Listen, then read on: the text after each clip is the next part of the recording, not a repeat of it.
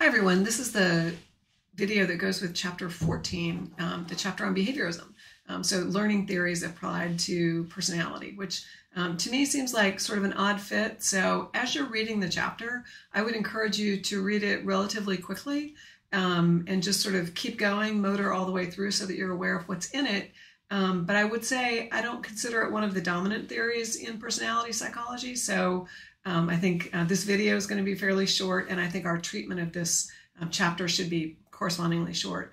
Behaviorism, as you probably remember from your introductory psychology class, is a theory of everything, right? It's how everybody developed. It's as though we were a blank slate when we were born, and that we were conditioned through rewards and punishments, through the shaping of our behavior across our whole life. So it denies any form of free will. It suggests that if I knew your conditioning history, I would be able to predict with absolute accuracy everything that you would do. And so in that sense, is that really your personality? I'm predicting your behavior, but we've been talking about personality as though it's a separate thing and not just something that you do, but it's more something that you have. So I would encourage you to keep that in mind as you're reading through this chapter. The behaviorists thought that everybody should be studied from the outside. If you couldn't observe it, it didn't exist. They were not at all concerned with what was going on in the inside, unconscious motivations, that kind of thing. They really just thought observable behavior was where we should be locating all of our scientific research. I will say that they did contribute a lot to the science of psychology and the idea that we should be able to quantify things and measure it and use empirical data. On the other hand, there are some things that we know that can't be measured. There's a biology of personality that can't be measured. And I think the behaviorist view that you are a product of your conditioning history forgets what we learned in the biological chapter, which is that there are contributions from your genes and from your genes to things that will ultimately become your personality. So, the behaviorists seem to not keep track of that. So building on the strict behaviorist theory came the social learning theories. And so these are the theories of Rotter and Bandura. And the idea that there is more to it, right? That there is motivation, that there are thoughts, that we do have cognitions, and that those guide our behaviors. And that we should be studying humans and not just animals, that the animal model doesn't tell us everything that we need to know about humans, and in particular about personality. So Rotter thought that the interesting place to look was the consequences of our actions. And so what did we expect to happen next when we did something? And based on that, that guided our behavior. So again, we're talking about behavior, and we're not necessarily talking about personality.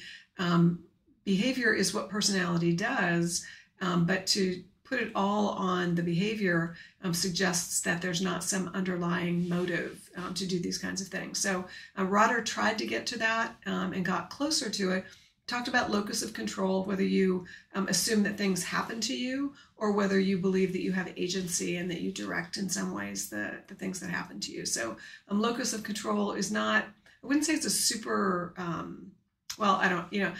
there's not a ton of current research on locus of control in my view. I'm in the field of personality psychology.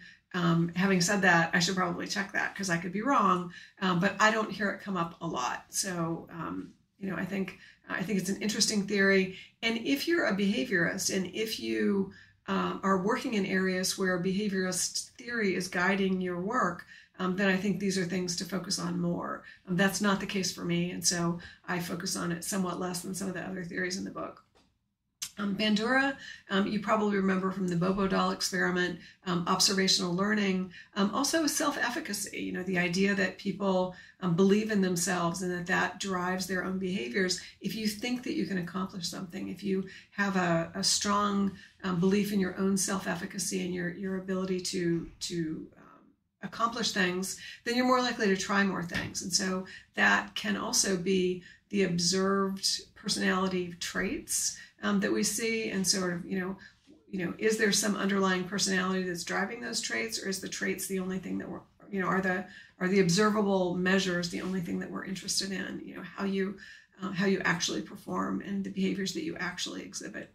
In the book, I think in a previous edition of the book, they spent more time talking about reciprocal determinism. And in this edition of the book, it ends up in the chapter summary, but not very much in the chapter.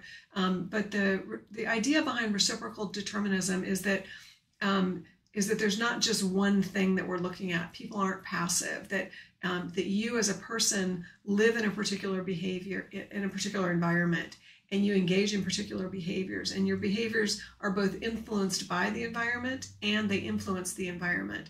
And your behaviors influence you as you are influencing your behaviors and enacting your behaviors. You're also influencing the environment by the things that you do. And so that whole cycle is not a one-way cycle, but all of those components are influencing each other. Then the chapter winds up with two theories. One is caps and the other is beats. The amount of real estate that's given to him in the book is relatively short, which I think is appropriate. The cognitive affective personality system talked about these if-then contingencies. It was like, if you do this, if you're in this situation, then you're going to act in this particular way. And this is really the situationist view, right? That it's more about the situation and less about the person when you're looking at these behaviors. And so when you think back to Mischel and the situationist argument in, I think, chapter 4, anyway, in the earlier part of the book, it should be reminiscent for you when you're looking at the CAPS model. And then the beats model is Carol Dweck. Carol Dweck is the author of Growth and Fixed Mindsets and that research. And she thought that, there are these basic motivations that led to goals, and that, there were elements of trust and elements of control and, elements of your own self-esteem or your status, your perceived esteem in the eyes of others. And that those were the kinds of things that were driving your behaviors and that your personality could be described in that way.